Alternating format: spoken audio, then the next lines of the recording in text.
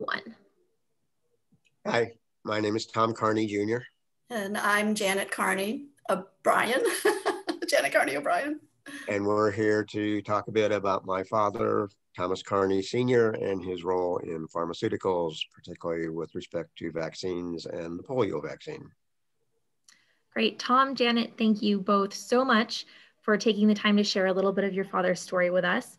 From what I know of him, what you both have already shared, he was a really extraordinary and interesting individual who was key in so many medical advances and pharmaceutical advances throughout the 1940s all the way through the 70s. And so I'm really looking forward to learning more about him. So I'm going to go ahead and dive right in and just ask you to tell us a little bit about your dad's background. Who was Dr. Thomas Carney? Well, since we don't have all day, we'll try to be brief. But number one is the caveat that we're dealing with the fuzzy memory concept, and we're talking about things that were 40 and 50 and 60 years ago. So, you know, there may be some fuzz, but we'll try our best. Dad was the son of Irish immigrants. His father was the sixth of six children who came to America from County Donegal, Ireland in about 1880. His grandfather they moved to West Central Pennsylvania.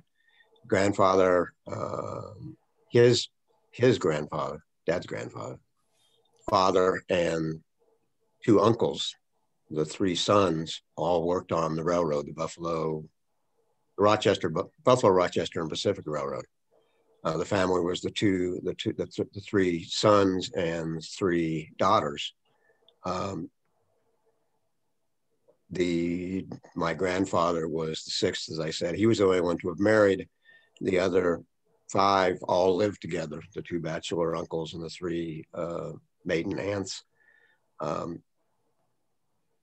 Dad was, as I said, he's the eldest of the four children of James, living in Du Bois, Pennsylvania. Du Bois was a town that was originally a lumber camp, became a mining center and then a railroad center. All the males in the family worked on the railroad prior to Dad. Dad was working at a shoe warehouse, really not a whole lot of career opportunity there. He was a good student, obviously. He was also highly athletic. He had in St. Catherine's High School in Du Bois, there were like 15 boys in the entire school. He was a starter on the basketball team, and the last 2 years, his junior and senior year, St. Catherine's was the Pennsylvania State Catholic High School basketball champions with 15 boys in the school. So they did pretty well. He also tells us, I haven't seen him, but he told us he had a contract to pitch for, at least to try out as a pitcher for the Pittsburgh Pirates. He saw that always as his fallback position. In any event, he wasn't really sure what he was going to do as he graduated high school. He was probably the first high school graduate in the family. He thought his mother was the first high school graduate, but I've done some research and it doesn't look like she did graduate high school. So Dad was probably the first high school graduate in the family. And just to jump in, his father had a third grade education. His father never went past third grade. At best. An opportunity for him. Yeah. No. So he didn't really know what he wanted to do until the eldest of the aunts, Aunt Mary, who was pretty much a dominant figure in the family. She was the seamstress. She'd told him that she had saved money and that he was going to go to college. And being an Irish Catholic immigrant family, the college was Notre Dame, of course. And Aunt Mary being Aunt Mary, what she said was. So he went to college. He used the rail passes that he got from the family, and the 300 and the number varies depending on when Dad's telling the story. But as I recall, it was $350 pinned to the inside of his vest, $349 for room, board, and tuition, and $1 for fun. So he set off on the train from Du Bois, Pennsylvania, to South Bend, Indiana. Probably not the first college. The first person from his high school to go to college, but he thinks pretty much the first person from Du Bois to leave state for college, to leave the state of Pennsylvania for college. And he hadn't, he had no idea what college was, or what a, curriculum was, or what a, class syllabus was. He just arrived on campus with his money and went and paid his tuition, and then got the brochure to look and see what he gets for his money. And that was the deal. He really wasn't intending to go be a great scientist. He had no idea what he was going to be. He just knew he was going to go to college. So he went through the manual of classes, and he knew he liked science, so he thought maybe he'd do chemistry. But then he realized that he could, with a few more classes, to really load up classes, he could actually get a chemistry major and a chemical engineering major. So 2 for the price of 1. And that was actually for the same tuition. Yeah, it didn't cost him any more. You could get 2 majors. So his career path was way more pragmatic. It was just, it's a bargain. So that's really why he started off as a chemical engineer and chemistry major. That's where he went. He just couldn't resist a bargain. That's what he did. And he didn't mind hard work. So he went ahead, and that's how he graduated from Notre Dame with his chemical engineer major.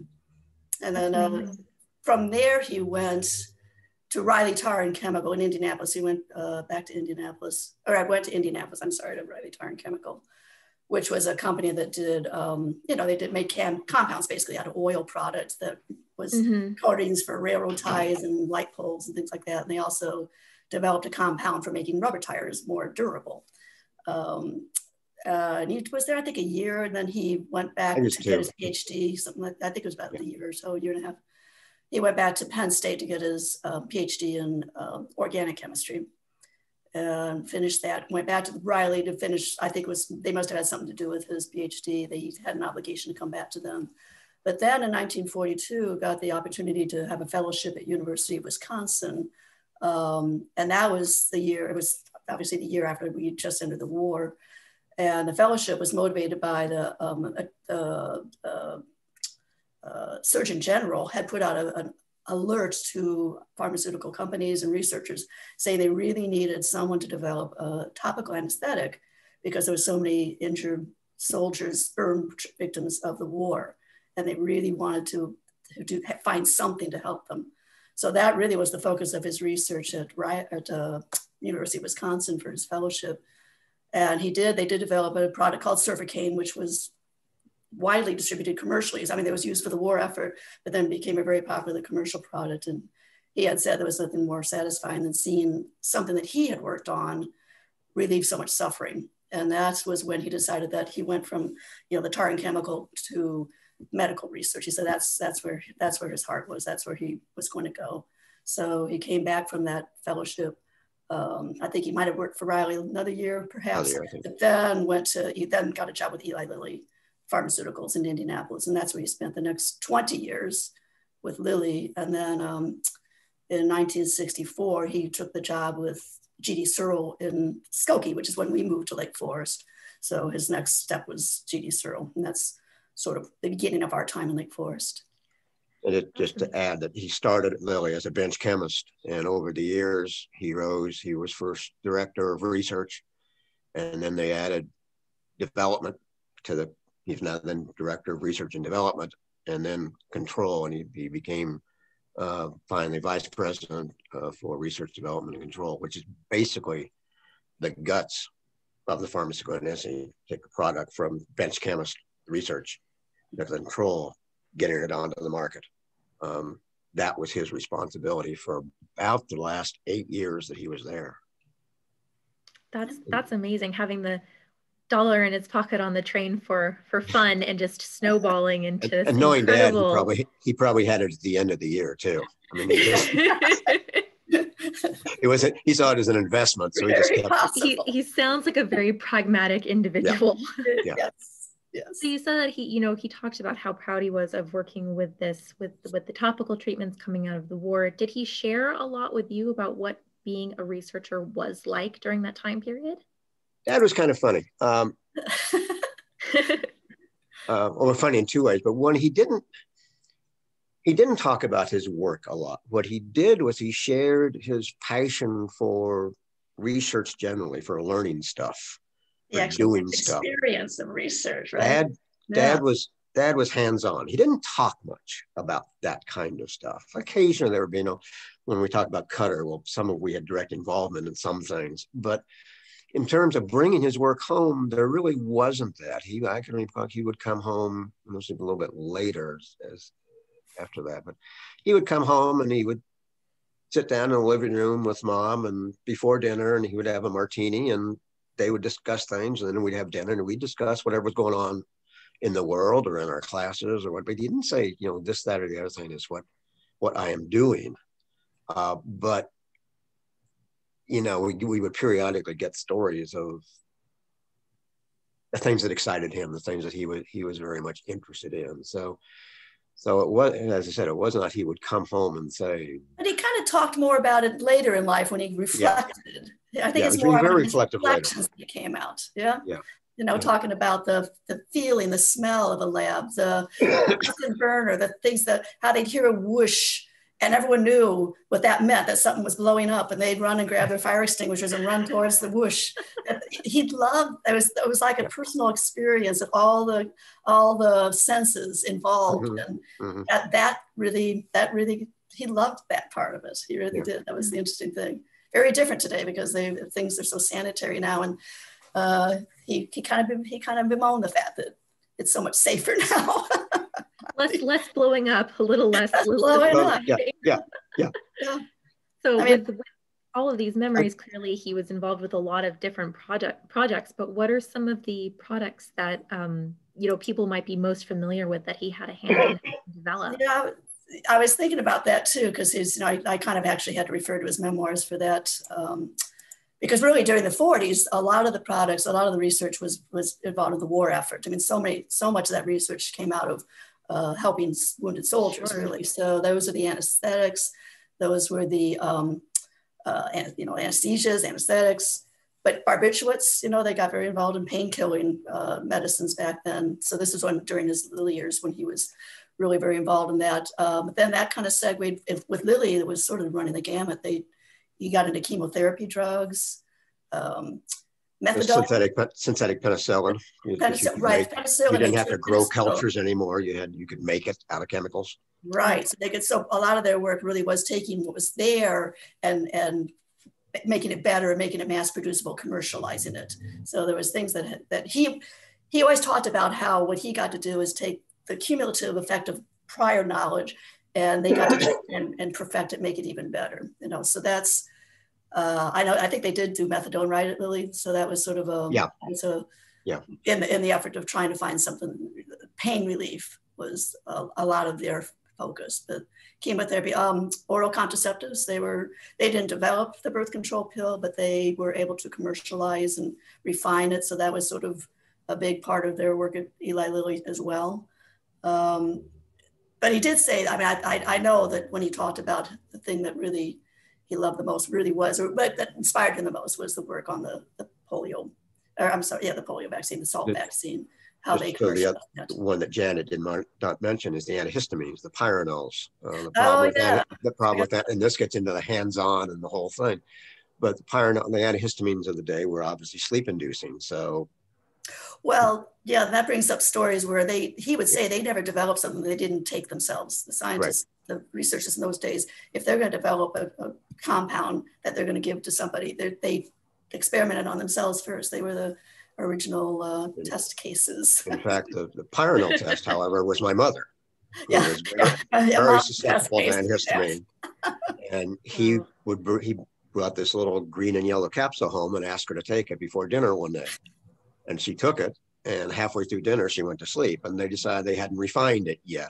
It needed to have some sort of stimulant included. So they added some stimulant to keep it from going to sleep when you took the histamine. And it worked, and it became Copyranol, which was for a long time, one of the major non-drowsy antihistamines. But he ascribes my mother to that one because she didn't fall. Eventually, she did not fall asleep. But yeah, his say you can't be a research chemist in pharmaceuticals if you're not willing to take what you're developing. So and I was going to say, going back to the polio thing, the reason Lilly became so prominent in that was, of course, they didn't develop the salt vaccine, so I'll get credit for that, but they found a way. Dad, before the salt vaccine was even approved, he had an instinct that there was a way to take create tissue culture in test tubes. And I think it was the National Institute of Health had the only lab that did that. Well, then he convinced Lilly to invest in their own lab for that. He just thought there was going to be a reason for it, didn't know what that was, but they didn't need to use animals anymore. They could actually culture tissue in test tubes, and then they could grow whatever on those tissues. And then when the Salk vaccine, which is based on like polio virus that you had to kill, they were already ready to mass produce. They already had all the foundation for just taking that to town and mass producing that polio itself that then could be killed and turned into vaccine. So that's really how Lilly became prominent in the Salk vaccine. Right. And I know for most of that period of time, Lilly was producing more than 60% of all the Salk vaccine that was being produced. There were other companies, but Lilly had the lion's share of the production because they had the capability. Right. I did not know that they had that percentage. That's really incredible, and a big responsibility. Yeah. But so Janet, I know you said that you were quite young when, the polio vaccines first started being distributed, and Tom, you were a little bit older. But do you have any personal memories from that time period? I mean, it's interesting nowadays we're going through another pandemic, and for many people, in your age demographic of a lot of people, this is, they look back at polio as sort of a comparison, living through two time periods like this. Do you have any personal memories from that time period? I suspect Janet doesn't, because she would have been. I was a baby. Zero. It was 1955. I have some, but my memory is probably couched because in 1952, which was, I guess, the second or third surge of the polio epidemic, I would have been about 7, and I contracted scarlet fever that summer. So the combination of me having scarlet fever and polio being back, I managed to spend the entire summer in bed, which was not a lot of fun for a 7-year-old. So I have kind of a focused memory on that year. So I have some memory of what was going on there. I did not know anybody who contracted polio. I don't remember that there was a lot of mass hysteria, a lot of paranoia. There was certainly unease, particularly amongst parents. Yeah. And in part because with most childhood diseases at that time, and polio was a childhood disease, it was a serious one. Didn't quite know where it came from, didn't quite know how it was transmitted, didn't quite know what to do about it. So when this polio thing, kids kept getting paralyzed and some of them dying, there was unease about being out and about, particularly swimming pools seemed to be a focus of concern. I don't know if that was actually justified, but I can remember concern about swimming pools. I can remember concern about allowing me out because of my compromised system anyway. But as I said, no, not a lot of hysteria. But Yep, we got it frozen. Yep, frozen. We'll give it a second. It comes back. Yep. Sorry, Tom. I could probably continue on with that a little bit until Tom. Sure, yeah, thanks, Janet. Like I said, I was too young to remember anything, so that was it's only from my own reading and documentations of that time. I know in high school I did know someone who had polio. I've known actually adults that have had polio and were compromised. People from my generation, so certainly it was real. At the time, I was not able to. I was just too little. I just rolled with it. You sort of see some of the later repercussions, hear the stories later on from the time period, and that's actually a good segue into Tom mentioned earlier the Cutter incident, which was a sort of a cautionary tale of what happens when you don't take the proper precautions with preparing and distributing vaccines. Right. So I can carry you through that a little bit too, because that was and at first, so in 55. When Lilly first started distributing the vaccine, and then, as I said, that was sort of his most proud achievement as being such a part of that whole process and whole rollout. But this would be a story of Tom's as well. I hate to steal his thunder, but he was in the car with Dad, and he recalls very clearly the Meridian Boulevard street that was near our house.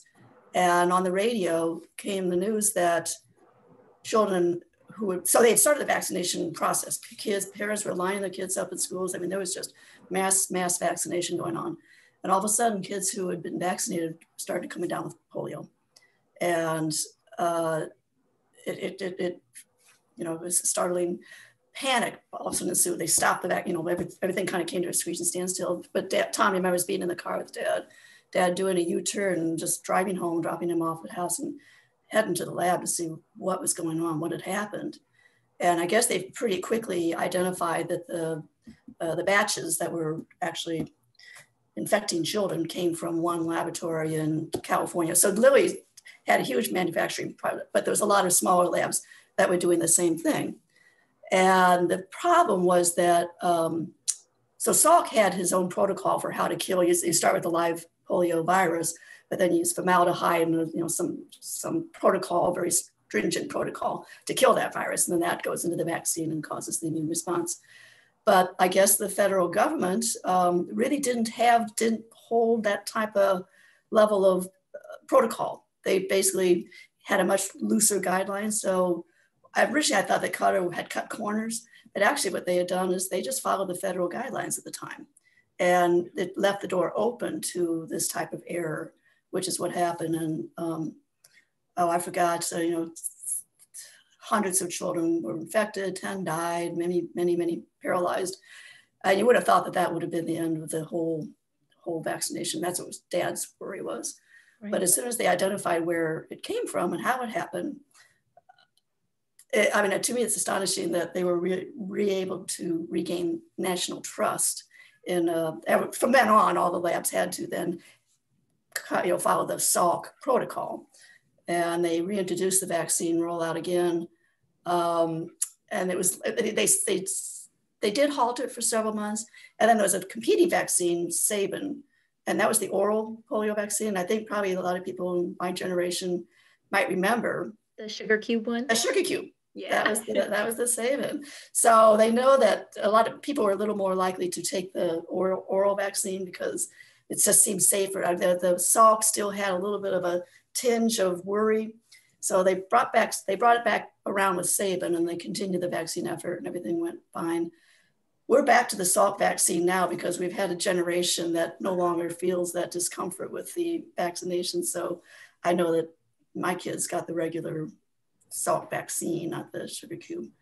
Tom, I'm sorry, I think I stole your thunder with the That's okay, because I've been gone. I just lost my internet access and I had to come. Oh dear. Oh, is that what it was? Yeah. Oh, that's what was going in and out. So I'm back here. So I just went through sort of this. I mean, your story about being in the car with Dad. I know that you're going to tell that Dad putting around him. But we both, Tom and I were talking before this meeting, and we were both kind of marveling that had something like that happen today with our current vaccine. What would it be like? I mean, the fact that there was trust regained in the process to me was astonishing. I think that the fact that it's difficult to get widespread acceptance of wearing a mask suggests what would happen if we had a Cutter-like incident in a vaccine. It was, father knows best concept. It was the 1950s. We were coming out of a war. It was, the government was actually there to help people, and it seemed to help a lot of people. You don't need to get into the other stuff, but yeah, things worked. And so if it seemed like a good thing to do, then there was generally a tendency to accept it. Yeah, that makes sense. Can you, Tom, just tell us really briefly about what it was like being in the car with your dad when he heard that story, when he heard what was going on? This is in part the fuzzy memory I talked about before, because I do have a vivid memory of it. I would have been 10-ish. And we were going someplace. I don't remember exactly where, but Dad was driving and we were driving down a 4-lane road. Now I have a specific memory of Meridian Street in Indianapolis as being that road. And as a matter of fact, it could not have been the road I remember, because we wouldn't have been on that road in that year. It would have been the next year. But anyway, I do remember in the car that we were listening to the news, and the news broke of there were kids getting sick. There were kids getting paralyzed. There were kids dying, apparently from the polio vaccine. And Dad Dad was very reserved. He didn't swear. He didn't say anything. He just made a big sweeping U-turn in the middle of the highway to go back home. Now he described that, he says, Janet's sister, my elder sister, he says Sheila was in the car, which is not likely because she was only 3. He said going to a music lesson. She was only 3. She wasn't a prodigy, let's just say. She's very. I have checked with her and she has no recollection of that. So it was me in the car, but Dad would have been concerned not so much about who was in the car with him, but the potential catastrophic effect on the acceptance of the polio vaccine. If this seemed to be a problem with the vaccine, then all this default acceptance would have been washed away really very quickly. Yeah. So we drove back. He didn't say a word. He just dropped me off and they went back to the lab, and we didn't see him for a couple of days. Yeah. While they tried to figure out what happened. And it turned out that, Janet, did you go into this at all about I did go into the cutter that they followed. They were not following the Salk protocol, but they weren't necessarily, I mean, they actually were sued, and the cutter was not won the suit. They were found not liable because they actually did follow the guidelines of the day, which were very loose. One of the problems was that the NIH did have some preliminary data that suggested there was a problem in the cutter protocol. But it got lost someplace in the chain of command and nobody ever told anybody. As a result, the head of NIH and the secretary of HEW both lost their jobs. They got fired. So there was repercussions. There was that repercussion, yeah. Yeah. But you know, they figured out that it was the protocol, that it wasn't the problem with the Salk vaccine. There were the couple of batches. They clamped down on the review, on inspections and all, and then Sabin came along, so it wasn't a problem. Right. It did not affect the acceptance of vaccines as a widespread. Caused a problem for a short period of time because nobody knew what it was. But once they figured out what it was, with just this one lab, there were 5 labs that were producing it. Lilly had the lion's share, but there were some other labs that were producing it. It was just this one lab, just some batches, and they got that cleared up and it seemed to be okay. Wow, that's very dramatic story, but I mean, from everything from the actual, bad batch of vaccines to the dramatic U-turn, I mean, the whole thing. Well, in the interest of time, I just want to wrap up really quickly by asking you, I mean, obviously from the span of time that your father was working and everything that he was involved with, he probably had a lot of interesting, retrospective viewpoints over his career. So you shared a little bit about, that he wrote a memoir. What was his motivation, do you think, for doing so? I think he had a couple of things. One is that he, as we've discussed, he was well aware of the significance of the time in which he was doing significant work. He knew what his role was, and he knew not only the excitement, but the drama and just all of the history of this stuff. He worked with some great people. And one of the people he worked with was a researcher, George Close, who was a preeminent cancer researcher, predating Dad. He was older than Dad, so he was well in the pantheon of cancer researchers. And they worked in the cancer research, in the cancer drugs at Lilly. Dad worked very closely with Dr. Close, and he tells it, he kept trying to get Dr. Close to write down what he had done so people would know the excitement of research and all. And it was one of his great regrets that he never convinced Close to do that, and Close died before he wrote anything down. Dad also in the mid-'80s had his own little cancer scare. And I think maybe there was this intimations of mortality concept that he had been trying to get Close to write down. So he decided that perhaps he ought to write down, at least for his family.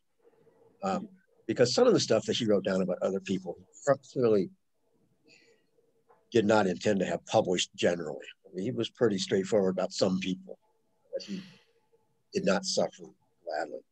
But he just wanted his family to know what the times were like, what pharmaceuticals were like, what the glorious the glory years were like, because he was truly excited about what he did.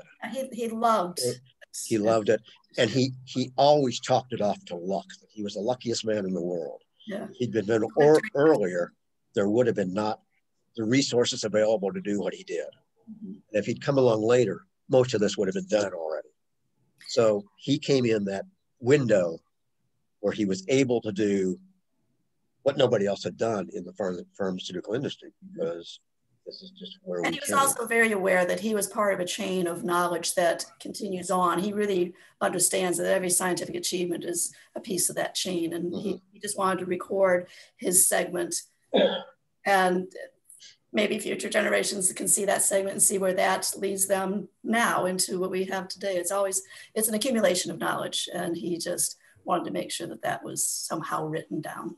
Sure. Yeah. He was given a window of opportunity, but then really took it and made the most of it for himself and for so many others. Yeah. Well, Janet, Tom, thank you both so much for talking about your father with us. This was so fascinating, and as you can see, we hate to talk about it. So I could be very reticent. It's like pulling teeth. Thank you guys so much, and I really appreciate it. Well, thank you. Hope it helps. Absolutely. Bye, everyone. All right. Bye-bye. Bye now.